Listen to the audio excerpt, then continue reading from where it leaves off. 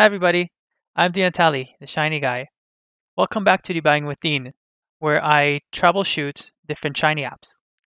Now, this video is going to be a continuation of a video I made last night, and you do need to watch that video first. So if you haven't, I'm going to put a link to the previous video in the description of this video, and you do need to pause right now and go watch that one first. Okay, if you're still here, then I'll assume that you did watch the previous video, so let me just give a quick recap. Last night, I was trying to troubleshoot a bug that was submitted to my package, Shiny.js, and through troubleshooting that one, I ended up finding out that Shiny had a bug in it. So the previous video was about how I found Shiny's bug and submitted a bug report to Shiny. And in that video, I also talked about how that bug that I found last night is quite significant. So I think that the Shiny team is going to fix it pretty quickly. And then immediately after I recorded the video, I went ahead and I wanted to try to fix the bug so that I could submit a pull request to Shiny and so I could make another video showing you how I fixed the bug that I found. But by the time that I solved it, they had already solved it themselves as well. So they literally fixed the bug within like half an hour of me reporting it. So in this video, I'm going to show you how I, someone who's not on the Shiny team, tried solving a bug in Shiny's complicated codebase. Let's begin, as we usually do when debugging, with the actual bug report. So this is the bug report that I opened last night, and I said that there's a regression bug in the development version of Shiny where the once argument of the observeEvent function causes a fatal error. So let's see again what the actual problem is. Now, I'm currently on the CRAN version of Shiny, so I'm not going to get the bug right now, but it's good because I want to show you what the once parameter actually does. So let's first see what happens when we don't use the once parameter. All we have here is a simple app that when you click go, we show a message. And so every time we click go, we'll see a message being printed. Now what the once parameter does is that after this observer runs once, it'll get destroyed and it will never run again. So again, this is on the CRAN version of Shiny, so this is the stable version that doesn't have the bug. If I press on go, we see the message, but any other time that I press, there's no more messages because it only runs once. So that's what this parameter does. Now what the bug report says is that when we use once equals true, in the latest version of Shiny, the one on GitHub, this causes an error. Now to see that, I'm going to now switch to the latest version of Shiny. And I actually already have Shiny, the Shiny package, downloaded on my own machine because recently I made another video where I submitted a PR to Shiny, so I had to download Shiny and work on it myself. So I already have it loaded into my RStudio. So I'm just going to press Ctrl-Shift-L to load the latest version of Shiny. And so now I have the development version. Now if I run the same code, I click go, and we see that we get an error. So this is the bug that I submitted to Shiny last night. So where do we even begin? Now the Shiny package is a pretty complicated package, and it's not one that I wrote. So I didn't quite know what to do to begin. And when people open bugs against my own packages, I usually have a very good intuition of where exactly I should look and how to fix it right away. But in this case, I don't know how the observeEvent function works, and I'm not familiar with the internals of Shiny that well, so I didn't quite know where to go.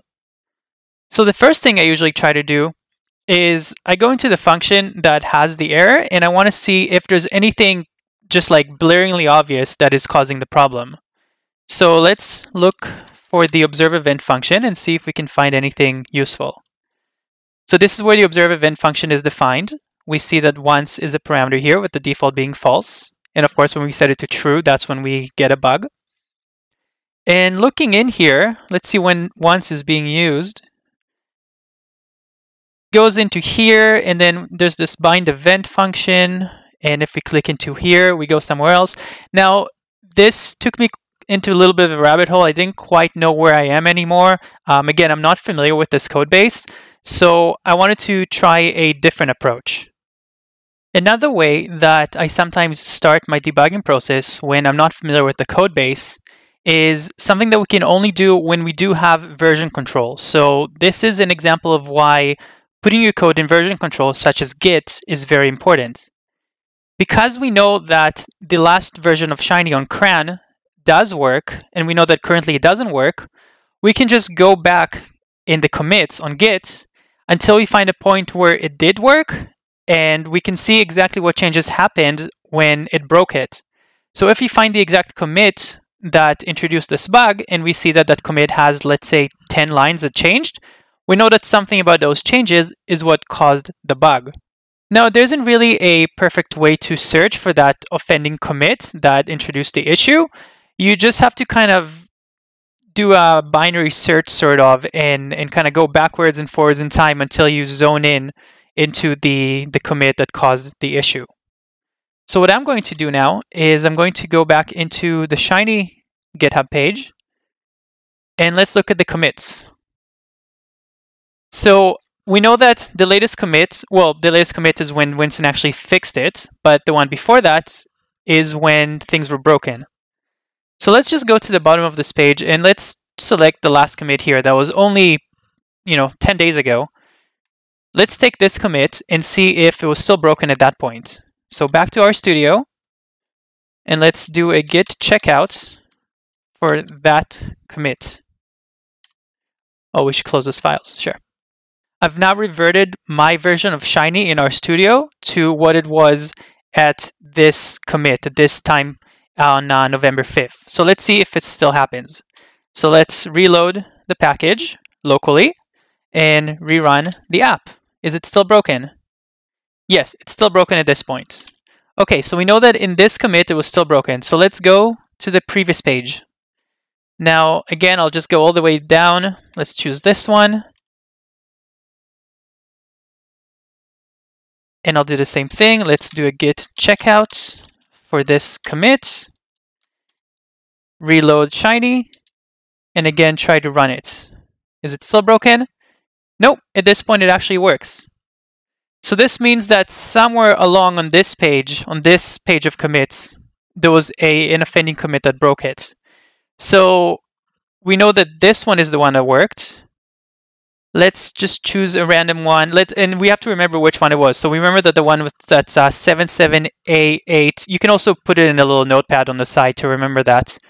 So the commit with hash 77A8 was fine. Now let's go somewhere in the middle here and see what happens with this one. Git checkout this one, reload Shiny, and run the app again. Here it still works. Okay, so 6AAF, we're still okay. Let's go a little bit higher. Let's go here. Git checkout, reload Shiny, and rerun the app. Now it's broken. So now we're really zoning in. So we know that somewhere between this, we know that in this commit, the code was working fine, and we know that here it wasn't. So it's somewhere in these several commits. Now what I would do now is I would look at the message logs, at the commit logs, and this is where writing good commit messages comes in handy, because if you don't write a commit message and all it says is added a file or modified a file, you'll have no idea what actually happened in those commits, and you would have to go and look into each one of them to know what you did. But Winston did a good job of adding proper messages here. So, for example, this one says he just documented in this commit. So we know it's not going to be this commit that made a problem. But there's quite a few commits here that seem substantial, so we don't know which one exactly it is. So what we would have to do is, again, just kind of click on a few of them and then see exactly when it broke. Now, I already know which one because I've done this yesterday. So it was actually this commit right here. And just to prove it, I'll show you that when we go to B25D, let's check out this one. Git checkout this commit, rerun.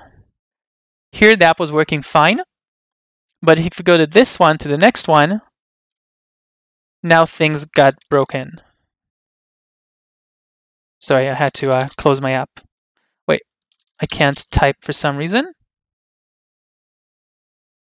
All right, this terminal is dead. I don't know why. This is a bug. Let's try to close that terminal and open a new one. Okay, so as you can see, even RStudio, the IDE, has bugs sometimes. All right, so now I went to the commit that I know is the offending commit. And when I run, yes, now it broke. So because this one had no bug and this one had a bug, we know that this is where something happened. So let's see what happened in this issue. So we know that this commit is the one that introduced the bug. And honestly, even if we don't want to go any further, we could also just copy this commit and put a link to that in the bug report, and that could already be very helpful. So when you submit bug reports, if you're able to find out exactly what commit caused the bug, that can be very useful to whoever wrote that package. But in this case, let's try to go a little bit further. And also remember that they actually already fixed the bug, so I don't need to do anything with this. When we look what actually happened in this commit, let's try to see where the once argument got used. So the once argument was here in the signature of the function before, and it still is. It looks like they just added a new argument here, the ellipsis. So that didn't really change at all. Nothing happened there. The next place it was used is here. If once was true, which that's when the bug is happening, previously they destroyed some object named O on exit.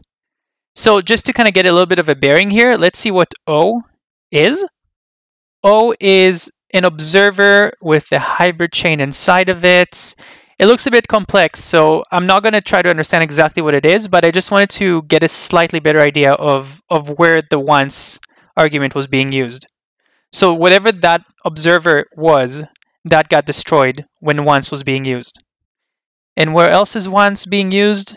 Right here. So this is new code. That didn't exist before. It's being passed into this withEvent function.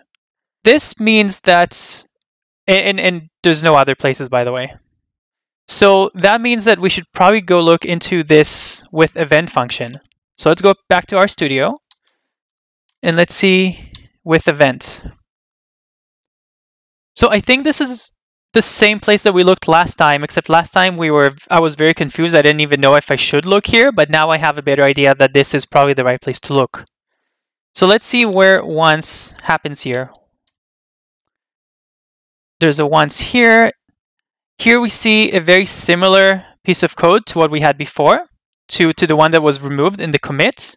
And if you look at the error message, we're seeing that there's an error saying object X is not found. And here we see that we're trying to do something on an object called X. So this to me is a good indication that maybe this is where there's a bug. Let's put a browser statement here and now reload Shiny and see if that's actually where the bug is happening. Let's click on Go. Now we're here. Let's see what X is. X doesn't exist.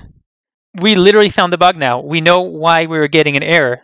Because when once is true, we get into this line, and it's trying to destroy something that doesn't exist.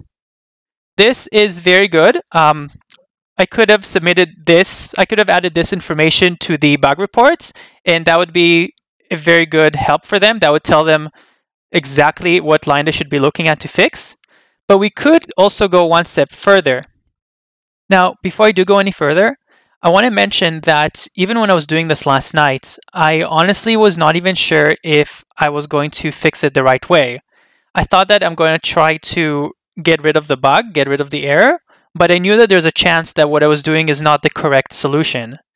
Because Shiny has so many layers of abstraction and complexity, it's not that intuitive for someone who's not deeply familiar with the code base to just go in and within 20 minutes understand what's going on. Sometimes you need to really look at all the functions and try to have a better understanding of how everything fits together. So keeping that in mind, when I looked at this line and I saw that there's an $destroy here and that causes an error, I also remembered that in the commit, there was a very similar line that got removed. So this line did exist before, and it did work.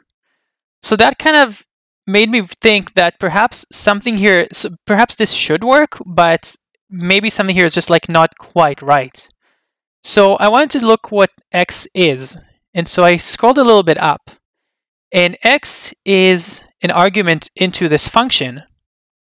And then if we go back to the commit that was removed, remember when I wanted to see what gets destroyed here, what that O object is? Well, the O object was an observer that was created. And if I go back to the current code, I see something very similar here, but that's assigned into the res object. So perhaps that x $destroy should really be a res $destroy. It's possible that this code was taken from a different place, it was copied into here, the name of the variable was changed, but they forgot to change x to res. Now again, I don't know if this is true. I don't know if this is the right way to fix it, but I'm going to try this. I'm going to see if this solves the issue, and I'm going to see if this makes the once argument function properly. And if it does, then I was going to tell Shiny about it. So all I did right now was change x to res. Let's try reloading Shiny now and rerunning the app. And that actually fixed it. So this was the PR that I was going to submit. And then if we actually look at the PR, sorry, not the PR, at the commit that Winston made before I had time to submit it, that is exactly what he did. So that was right. And he also added a test for it. So that's a very, very good practice to do. Every time you get a bug in your own app or in your own package, add a test for it so that you won't get that bug again. Okay, so that was great. I actually kind of enjoy trying to debug problems in other people's code, especially when it is quite complex. I find it kind of like a puzzle. But I know that if it's your first time trying to find a bug in someone else's code like this, it might be a bit intimidating and overwhelming because you just like have no idea where to even look. So this is one of the reasons I'm doing these videos, so that you can see how I go about this, and hopefully with enough of these, it'll start making you feel more comfortable trying to tackle these things as well. So if you have any comments, if you think you would have done this any differently, if you want to say anything about this video, feel free to let me know. And please do subscribe so that you'll get all my next videos. That's it for now. Bye.